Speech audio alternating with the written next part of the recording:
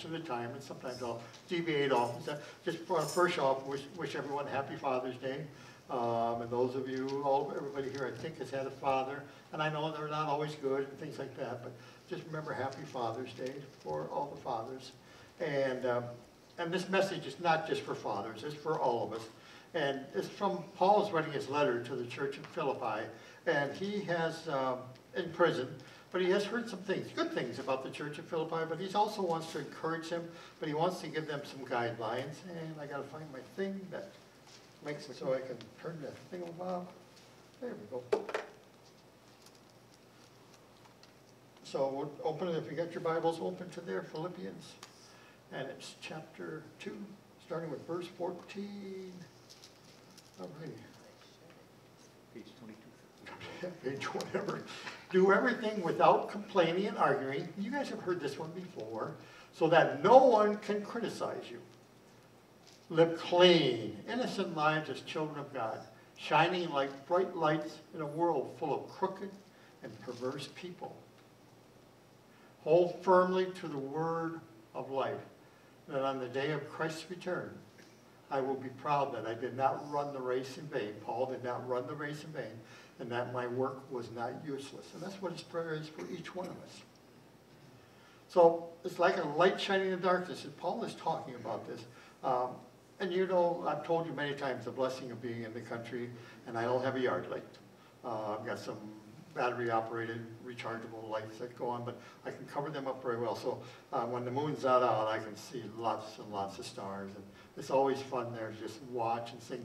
There aren't any nice bright ones out right now because you got to get up early in the morning to see Jupiter, I think, or Venus coming up, and there's nothing in the evening.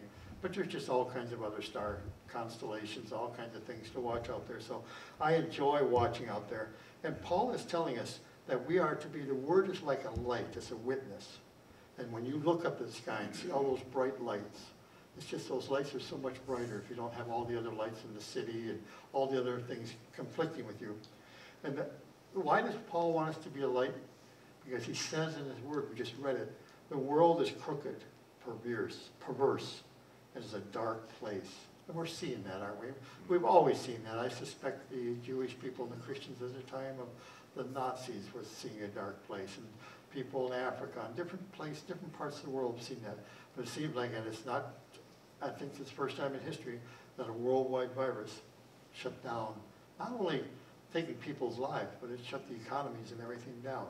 So there's a thing that's going on. So Paul wants us to be lights of the world. We have seen it in the past week, and then also with the decisions of the Supreme Court, actually 2 of them, that are contradictory to what I believe God's word is.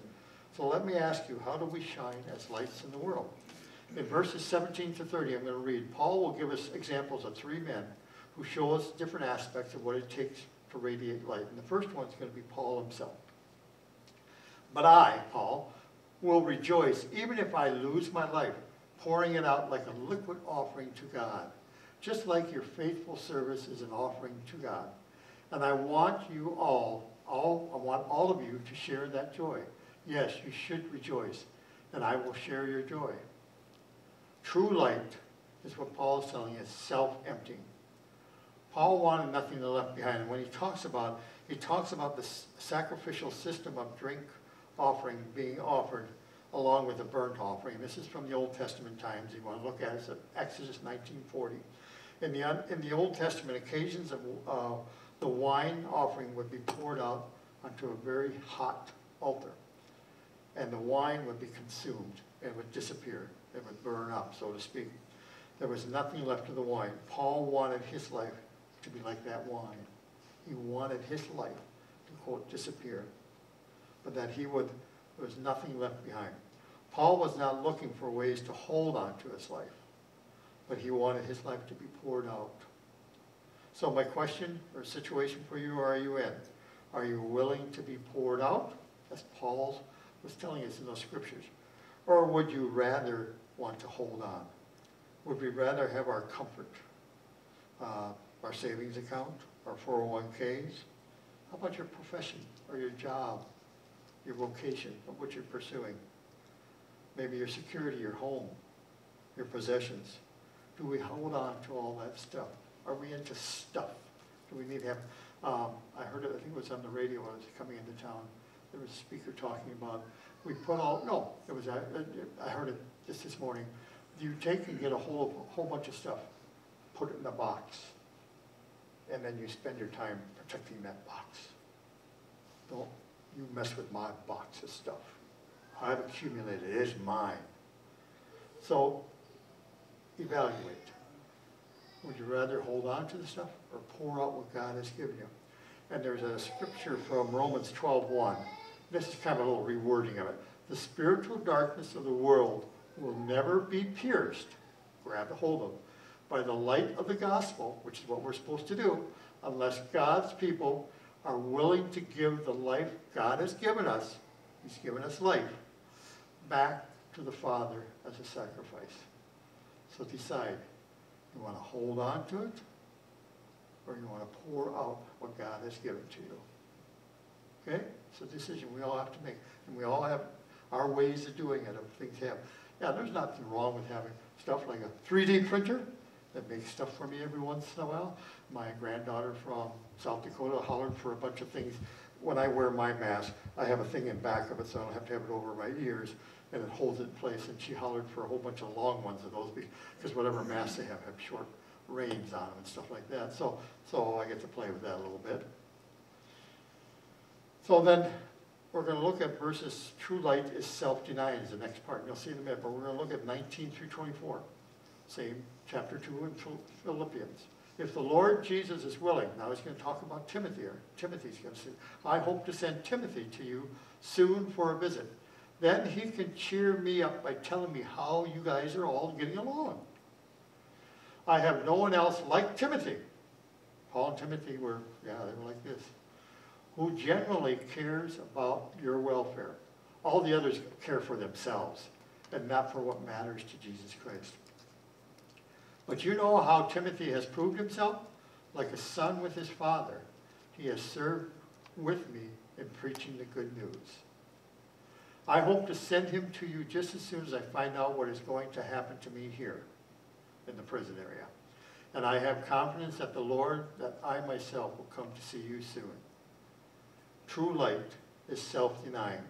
Paul is telling us about Timothy. He tells us how Tim, I like to shorten the words up once in a while, sincere about the welfare of others. Verse 21, Paul states, others care only for themselves and not for the matter of Jesus.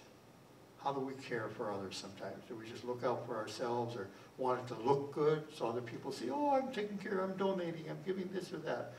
Or are we doing it because Jesus Christ has asked us to do it? The sets of 2 billion, and this is just kind of round numbers. There are 2 billion people on this earth that have not heard the gospel. It's getting smaller, believe you me. If you've got revival in Iran, China, North Korea, other parts of the world, they're getting the gospel. There are 2 billion people that have heard the gospel that have rejected it. Again, I'm just giving you round numbers. There are 2 billion that call themselves Christians. But how many of these Christians know the Jesus of the New Testament and the gift of the Holy Spirit? It's a question we all have to answer. You and I can no longer be preoccupied with the pursuit of our own interests, of the me. We need to be concerned for those who will spend an eternity without Jesus. The 2 billion that are hearing the gospel, the 2 billion that have heard it but rejected Jesus, and the 2 billion that need to be on fire for the Lord. Let's read Philippians 2, 25 through 30. And this one's called True Light is Self-Sacrificing. Meanwhile, I thought I should send you, then help me, Epaphroditus. I'm going to call him Epa for short. Back to you. He is a true brother, co-worker, and fellow soldier. The only time we hear about him is in this little short scripture in the gospel. And he was your messenger to help me in my need. Obviously, he was part of the church. I'm sending him because he has been longing to see you guys again. And he was very distressed. Yet you heard he was ill.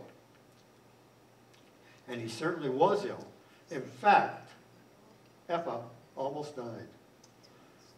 But God had mercy on him and also on me, so that I would not have one sorrow after another. In other words, Paul was in prison. He didn't want to have somebody die while he was in prison. So I am all the more anxious to send him back to you, back to him. In other words, he part of the church and he came to him. For I know you will be glad to see him, and then I will not be so worried about you guys. Welcome him in the Lord's love and with great joy, and give him the honor that people like him deserve. People like him deserve. For he risked his life for the work of Jesus Christ, and he was at the point of death while doing for me what you couldn't do from far away. In other words, he was able to do some ministry for Paul. True light is self-sacrificing. Eppa was willing to risk everything for what Jesus called him to do. And it's the only place that he was found.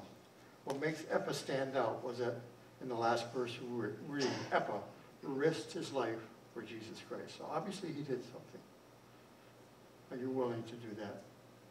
Are you willing to stand up and say when somebody says whatever it might be, and you have to say, oh, that's not what God's word says. And as soon as you say that, there are people out there that say that has no place in this world, has no place in our lives. It's just a figment. It's just somebody that's out there, but he really doesn't care, but he does care. The Greek word used for risk his life is like to roll the dice. That's what Eppa did, is he rolled the dice in standing for Paul. He took a stand. He says, I'm standing for Jesus Christ. He was willing to risk and lose everything for what Jesus called him to do. Are you, am I, willing to make that sacrifice? It could be our lives. It could be our livelihood. It could be where we live, because we'll be stuck in a prison, like Paul was. Summary of this. Be the light. Paul is telling Philippians those 3 different ways to be light. We are to be self-emptying. Empty of ourselves. Give up everything that we have for the Lord, because he is the one that's given us life first. Self-denying. Are you protecting that box of stuff you got? Or are you pursuing what Jesus wants you to do to help? Like we did that offering today for Good to the Hood in Minneapolis. To give them money. Nancy, how much was it today? $255. $265. Generous offering to send up to them. You are giving of yourself to give money to the Twin Cities, to Minneapolis, St. Paul area, to help with feeding. And as you read that or saw the video on it, they not only just feed them, but they're helping them to be self-sufficient. And then like Eppa, rolling the dice. Are you willing to give up your life? And we want to do this. Be the light with our lives. We are to be with our lives.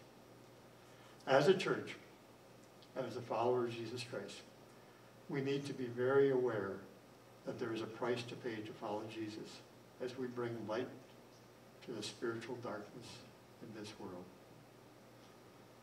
If you don't believe it's there, then I hardly ever watch the news on TV or listen to it. It's there. The risk that we take is how Jesus is glorified, and the light will shine more brightly. We need to take that risk of being the light so that Jesus is glorified and will shine more brightly. Let's pray. Lord, I thank you that Paul's letter to the church of Philippi is a letter for us today. Were we to be self-emptied, to give of ourselves because you first gave us life. And then to be self-denying. To, we all have our boxes of stuff, let's be honest. And we hang on to it. We've accumulated it. The different things, even maybe our jobs are different things. But Lord, help us to do what you want us to do by the guidance of the Holy Spirit. Lord, I thank you. And then to roll the dice, so to speak, just a phrase, to say, I'm going to take that stand. I'm going to stand firmly, Lord, for what you say. I'm not doing it out of anger. I'm not doing it out of spite. I'm just going to speak your truth. Speak it when you tell me to speak it. So I pray that for each one of us this morning, Lord, to pray to follow Jesus as we bring light to the spiritual darkness of the world. Amen? I'm going to read a little phrase from you. I'm going to finish up. Beth, do you have a song for the end? Okay, why don't you come on up and I'll just finish off with other. One thing that we've been kind of promoting, and I'm working on it, I just can't do memorization like I used to in the old days. Psalm 91. I want to tell you a little story about Psalm 91. And I'll just do the first verse. Those who live in the shelter of the Most High will find rest in the shadow of the Almighty. The miracle of prayer. F.L. Rawson, noted engineer and one of England's greatest scientists, who is the author of Life Understood, narrates an account of a British regiment under the command of Colonel Whittlesey that served in World War II for more than 5 years without losing a soldier, a man. This unparalleled record was made possible by means of the active cooperation of the officers and men, all of whom memorized and repeated regularly the words of the 91st Psalm of Protection. I want to encourage you. Take time. Yeah, like Roger said, do it! By constant reiteration and repetition of the truth contained in Psalm 91, the men in Colonel Whittlesey's regiment acquired the feeling of being watched over by an overshadowing presence. Wonder who that was. By repetition, faith, and expectancy, these truths sank down into their subconscious mind, bringing about an inner conviction of divine protection at all times. This is one of the miracles of prayer. Thank you, Lord. So take Psalm 91, print it out, put it in your billfold, put it someplace, try to memorize it. It's 16 verses long. Looks like each verse has 2 parts to it, so take time. And then when you guys got it down, September, let's say September, the first full Sunday in September, we all do it together out of memory.